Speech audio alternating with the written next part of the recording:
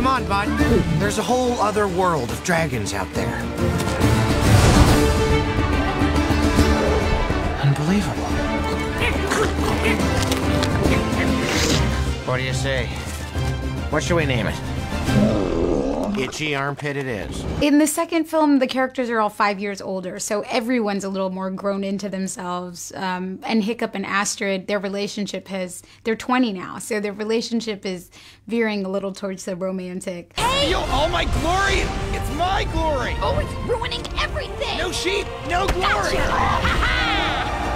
Whoa! Astrid! I've always related to Astrid. I was a very kind of in the middle of the action, competitive young spirit growing up. And so Astrid's always come pretty naturally. But it was nice to kind of age them up. And it sits a little bit more comfortably in the vocal range. And also just personality-wise, you know, they're coming closer to our actual ages. I bet you think you know a lot about dragons. Should I know you? No, but a mother never forgets.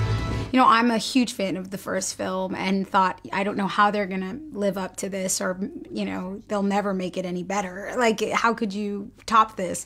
But I saw the second film and I just was in awe. And I would dare say that it's even bigger and better than the first film was, which I think was a tall order. So, you know, at the end of the day, I feel like it's a film that the people who loved the first one will love the second one. Hold on, wait just a minute. This way. Come back here. Come. You're my mother? I mean, what the?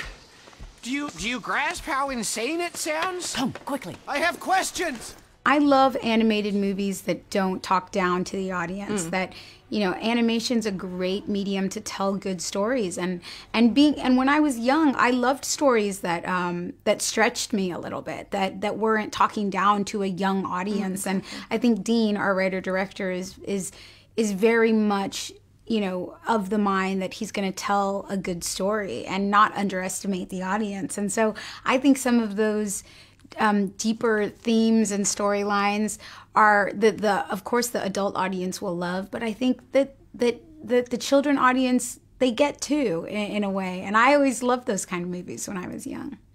Now, hopefully at the premiere of this film, we won't have any weird guys trying to hide underneath your dress. But looking back on that, how surreal and weird was that?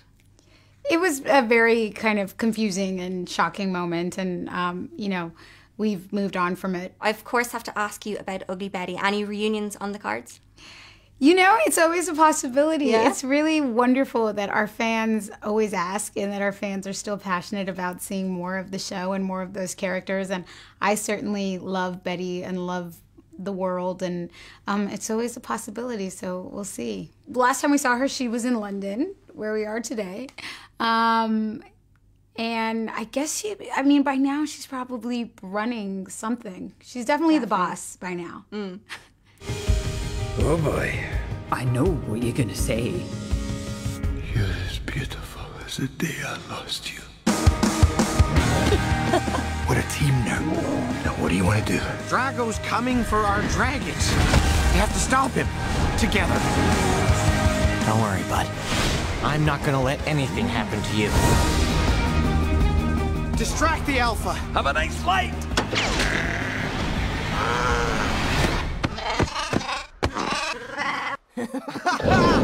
Uh-oh.